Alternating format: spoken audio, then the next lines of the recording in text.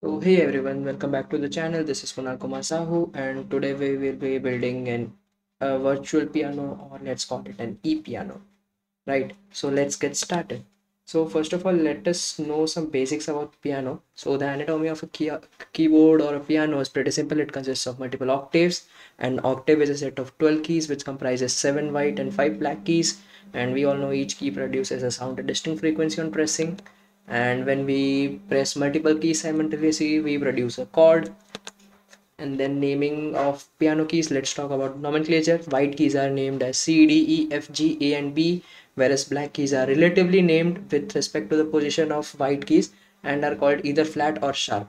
So if a black key is on the right side of any white key, it is called sharp of that corresponding white key, and if it is on left, it is called flat of that corresponding white key. For example, let's take this first black key into account. So it would be called C sharp since it lies to the right of C key, whereas it will also be called as D flat since it lies left to the D key, right? And throughout the project, I would be representing only sharp keys, and I would be denoting them with the help of lowercase letters, right? And again, also a disclaimer, I would be quite interchanging the words keys and notes, so please keep that in mind as well. So now let's understand some mathematical concepts of waves. So first of all, piano produces sound waves, and these waves are generally plane progressive waves, which mean they travel in a plane and are in sinusoidal or cos type in nature. So mathematically, any wave can be described as the equation y equals a sine omega t minus kx, where y is a function of t, that is time, and x that is displacement. Here omega stands for angular frequency, which is 2 pi times frequency of the sound source, and k is wave number, which is 2 pi by lambda, where lambda is wavelength, right? So if for instance, if we neglect the displacement factor or the whole wave number factor, then the equation becomes y equal a sine omega t, and we know omega is 2 pi times f. So our equation as a function of only frequency becomes y as a function of f is equals a sine omega a sine 2 pi times frequency into t, where and let's keep that in mind when we talk about the physics aspect. We keep frequency constant and time as a variable because we only deal with a single sound source, but since here we would be dealing with multiple keys, here frequency would be the variable and time would be a constant, right? And a is amplitude, and we have discussed all about it. Now coming to the last topic, we have equal temperament system. It is an application of resonance over pianos, because we all know to tune any musical instrument we need a kind of resonance we need, so that at the peak value we could assign their frequencies and all. So here it is known as equal temperament system, and its equation can be determined using note frequency equals base frequency multiplied by 2 to the power n by 12, where n is the number of notes the keys away from the base key, right? So we would be using these two equations to actually generate and calibrate a piano, and then we'll pass few notes, few song notes and few chords, and then remix it and do mix it and produce kind of a very new pattern, right? New music. So this was all about the theory portion, or the fundamental concepts that we would be requiring to implement these stuffs. And now let's start coding. So as you can see, I am in my terminal, and let's just create a file known as main.py, and I have a fresh new file over here. And first of all, since we would be working with numbers and all, so we need some magical Python module, or a very robust Python module which can do all the complex numerical stuffs, because we won't be wasting time in solving those, right? And for that I would be needing numpy. So I'll import numpy as np, and for all those who don't have numpy installed in their system, they can install it using pip install numpy. Just paste this command in your terminal or command prompt, and you must have an internet connection, and you will install it within your system. And for Unix family, replace pip with pip3. So yeah, so first of all we need a sample rate, so let's define a variable sample rate, and it would actually define the rate of waves. It is not the frequency of audio, but it would just determine number of waves per second, and like that. And this is actually in hertz, but not it is not the audio frequency. So let's assign this value as 44,100, and remember this is in hertz, but it is not the audio. Then we need a function to get actually the wave, right? So let's create a function def get wave with parameters frequency and duration, and since we would be keeping duration as constant, let's give it a pre-default value 0.5, right? And this function will take frequency and time duration for a wave as the input and returns a numpy array of values at all points in time, right? So first of all we need an amplitude. So amplitude, let's say 4096, just an arbitrary value. You can play with this value and check out the options. And let's create an instantaneous time interval, and we can create it using a very well known function in numpy. It is linear space, it is known as linear spacing or lint space, and it requires three parameters: starting value, ending value, and number of intervals. So our starting value would be 0, ending value would be duration, and number of intervals we can, I guess, calibrate it using sample rate multiplied by frequency. And in order to just make sure this is an integer, we can explicitly convert into integer. So this becomes sample rate multiplied by duration, and here we get a numpy array of all the time instantaneous time points, right? And now we have to create the waves for that particular time stamps, right?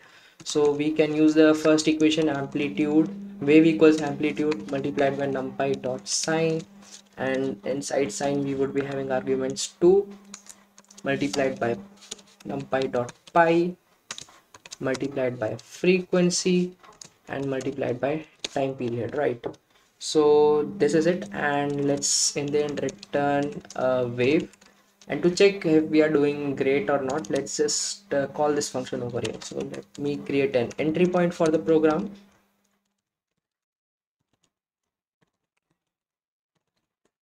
and let's just call wave equals get wave. Let the frequency currently be 440 hertz and duration be 1 second.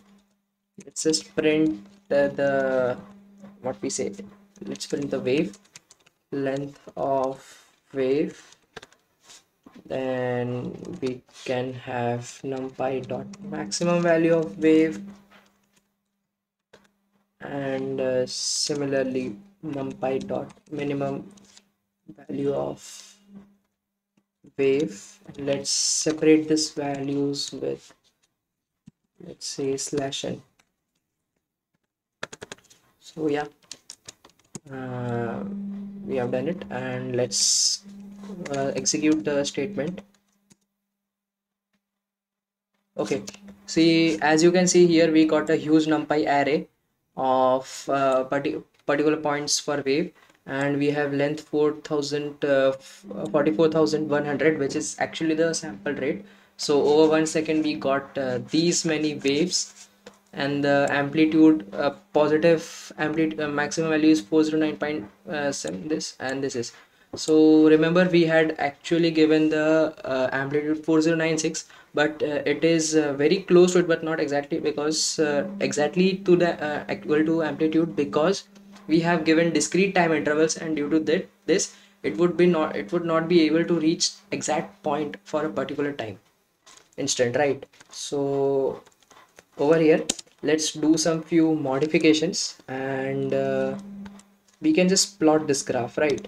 So let's import matplotlib.py plot as plt, and those who don't have this module can install it using pip install matplotlib, and for Unix family please replace pip with pip3, right?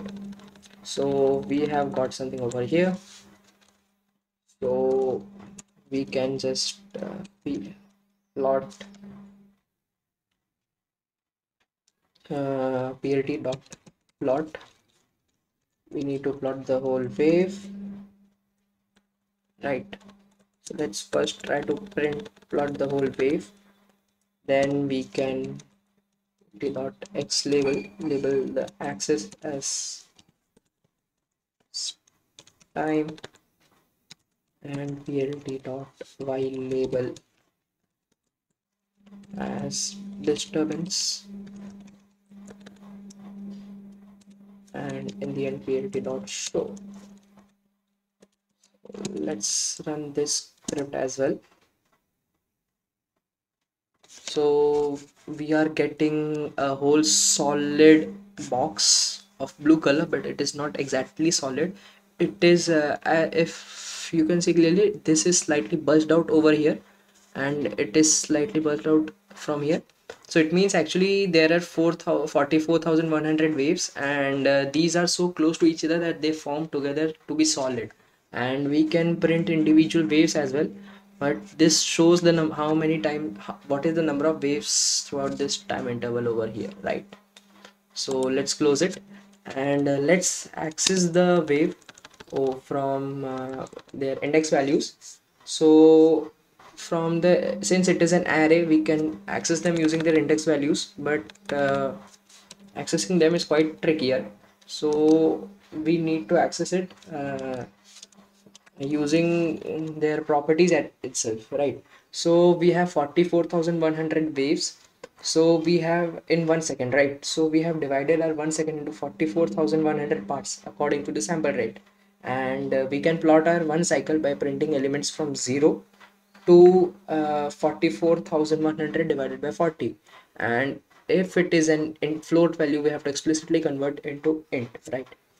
So this would be sample rate, which is 44,100 divided by frequency, which is 440 hertz, right?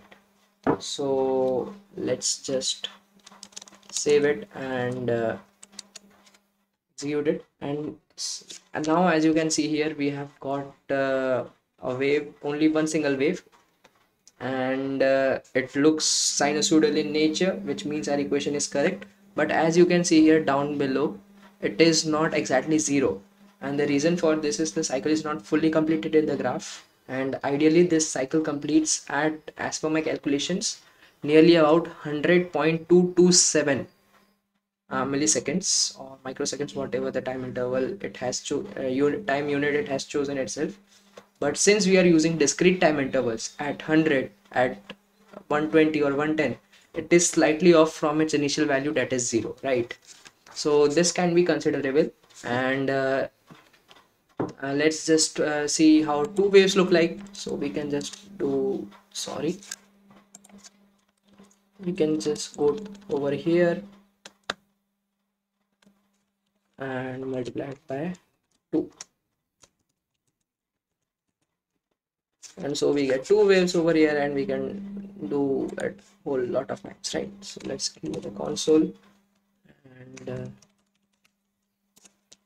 so this was pretty much, we generated waves, we did a lot of fun and all. And now let's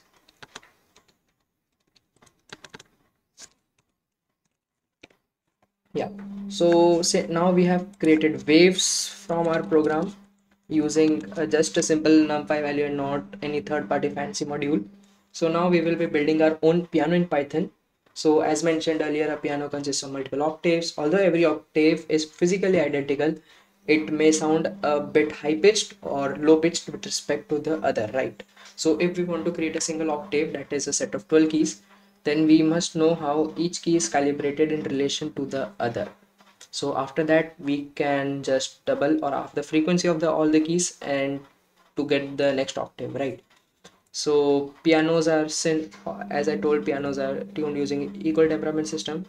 We could do it. So first of all, we need to get piano notes. So let's create a function, get piano notes, and we don't need any parameter. And this is it would return a dictionary of object for all the piano notes frequency, right? So first of all, we need an octave. So let's create an array or list of octave. So for this, I would take the help of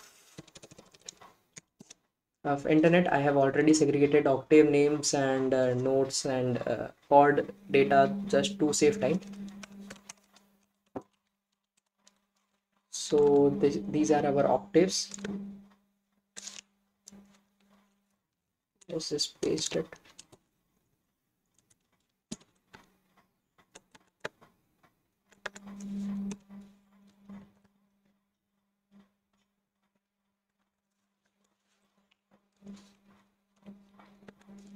Yeah, so these are our octaves. These are a set of 12 keys: 1, 2, 3, 4, 5, 6, 7, 8, 9, 10, 11, and 12. And here small letter keys represent their corresponding sharp keys, right?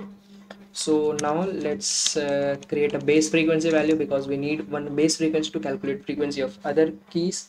So let's take it 261.63, and as per internet this is the frequency of C4 note. So now we need the note frequencies, which would be a dictionary, and dictionary's key would be Tave's elements, and their values would be uh, base frequency multiplied by power, and here the base would be 2 and power would be I by 12. And what is I?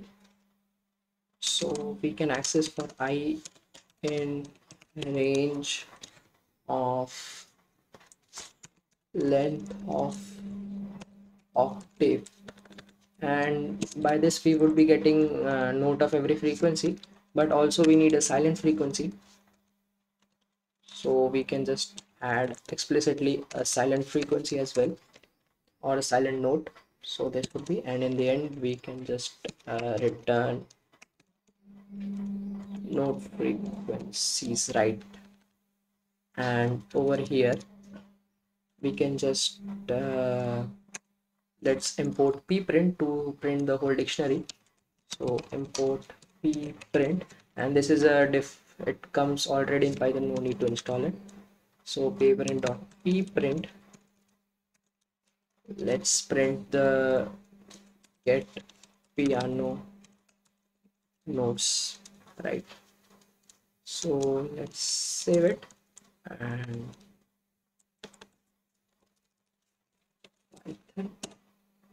so yeah, we are getting a dictionary, and these are arranged in their ASCII formats, but our here relative positioning would not matter at all, because we would be accessing using keys.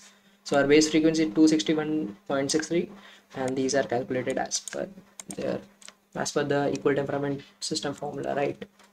So let's get back to the program, and now we actually don't need the statement.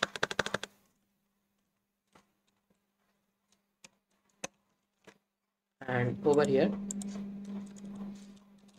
let's just play our first song. So for first song we need to get data of our song, right? Or the chord, the list of notes. So for that we need to make a function, and let's call it function def get song data, and here we need a parameter music notes. And this function is actually this function will concatenate all the waves or notes, right? So first of all we need note frequencies, which we can get using get piano notes, and we can get the song and all the frequencies we need, so or the wave exactly. So get, it would be an array, and get wave, we need a wave of note frequencies, every note for note in music notes dot split, and this. So actually we are accessing every element of the music note that we would be passing in this entry point, and then for every corresponding note we would be getting the wave, and for wave we need frequency, and we are getting frequency using note frequencies dictionary, right? And in the end we can just concatenate it. So song equals numpy dot concatenate, and we need to concatenate the song. In the end, it would just return the song. And over here, we need a music note. So let's just save this file, go to the other file, and this is the music note. So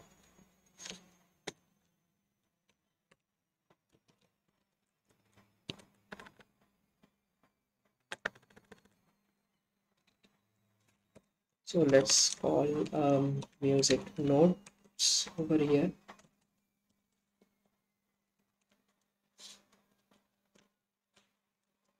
Oops.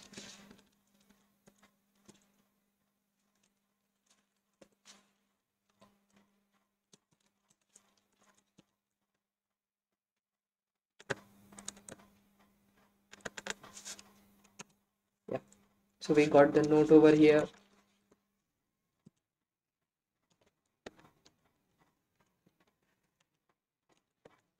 So we got the note over here, and now we just need to get the data. So let's say data equals get song data, and we need data or the notes.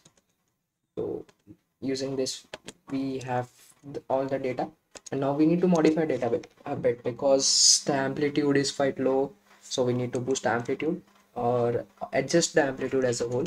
So let's call data equals data multiplied by 16300.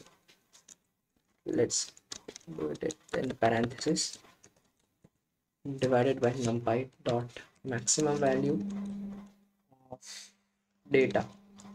And this is just adjusting the amplitude, and it's optional, and you guys can anyway loiter around this data and find more robust values, and for time being it's fine. And now we need to write it, right? We have to write it.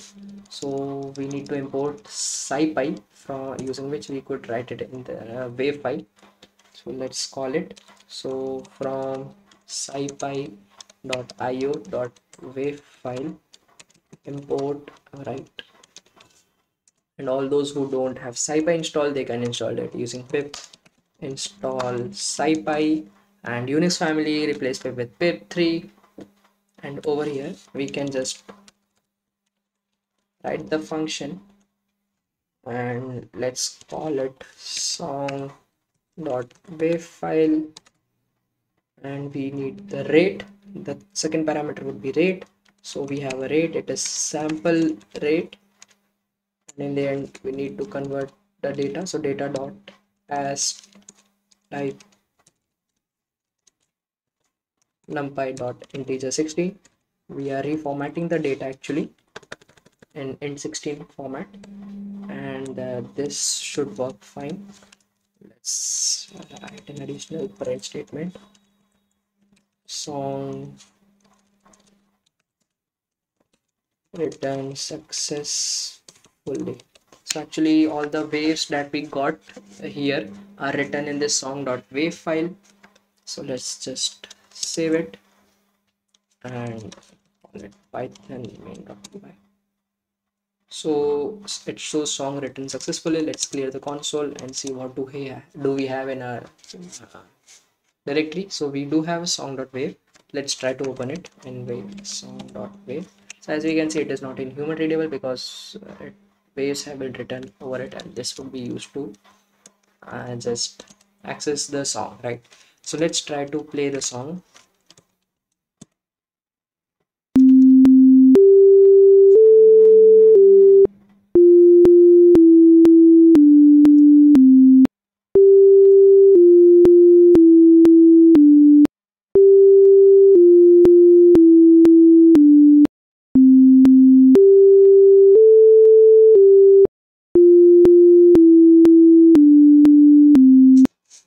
So yeah, the song seems fine, and we can just use this song, but I will do some additional touch up to the program. So let's get back to our main file, and let's create a chord as well, right? We have created a song, we can create a chord as well. So let's create a function def get chord data. Just have parameter chords, and this function would be bit different from the get song data, because over the get song data we had individual nodes separated by dash, but here we would be applying multiple nodes, so we have to concatenate them and accordingly do the stuff, right? So first of all, where we were, yeah, so first of all let's split the chords. So chords equals chords dot split, we can split it from the dash, and then we need to have a node frequency. So node frequency equals get piano data, and then we can have an array of chord data. Let's currently give it an empty value, it's an empty array. So now we have to access the chords and then append the data in this array, right? So we can access it using for chord in chords. So data would be actually, since here we would be pressing multiple keys, so we need to sum the wave, right? So let's sum it, and sum would be an array, and inside array we would be having get wave of note frequencies note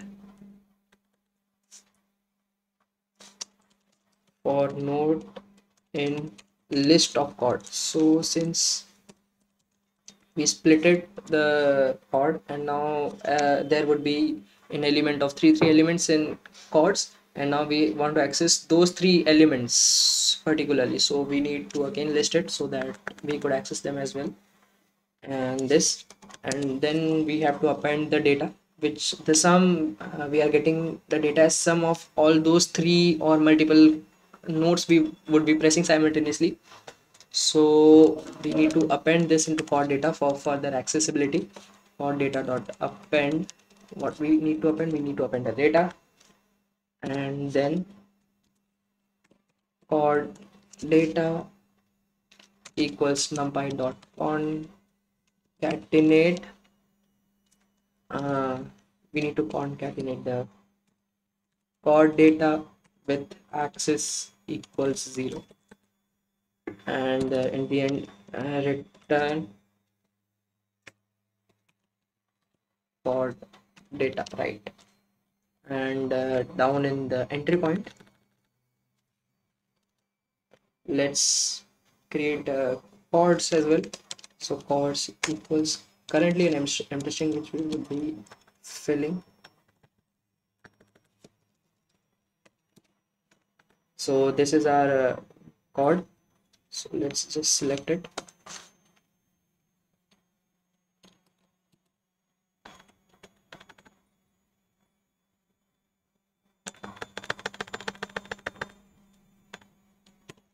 Let's just put it over here.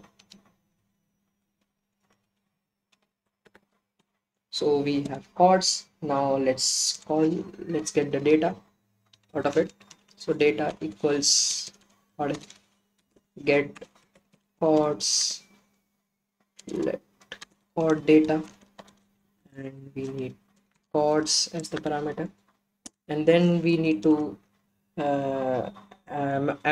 adjust the amplitude as well. So we can do it using the same old trick, data multiplied by 16300 divided by np dot maximum value of data. So in order to toggle around this data, you need to change these values and check the outputs, and we adjusted the amplitude. Now we want to resize it, because since we can see song is too long, chord is too short, so we have to repeat it. So we can just do it using data equals numpy dot resize. What is the target? We have the target data, and up to what extent we need to resize. So we need a tuple over here. So length of, let's say, data multiplied by 5 times shall do, and since we need a tuple we need to add a comma, and over here we have to just write chords.wave file, and we need sample rate Indian data dot as type np dot int 16, and in the end print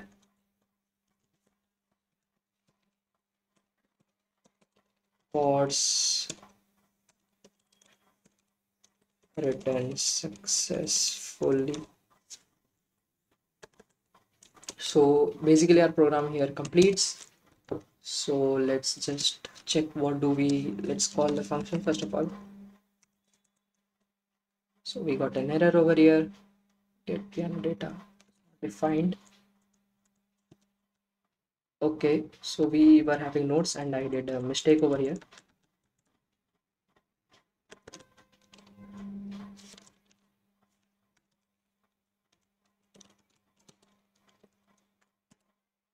And chords are written successfully. Let's check what do we have. We have chords.wave over here, then we have song.wave over here. We had listened to song.wave, now we need to listen chords.wave. Let's just listen to it.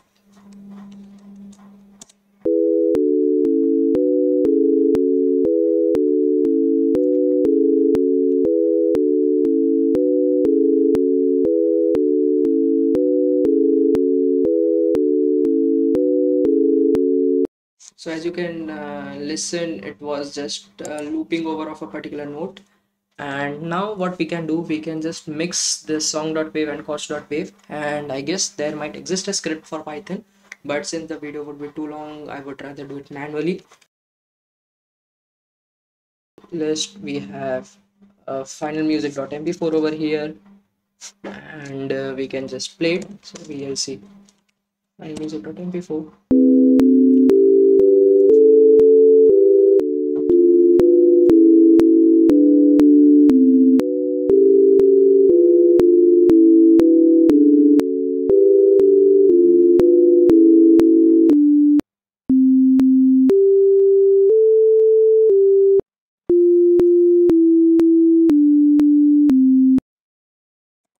So yeah, that was all about it, and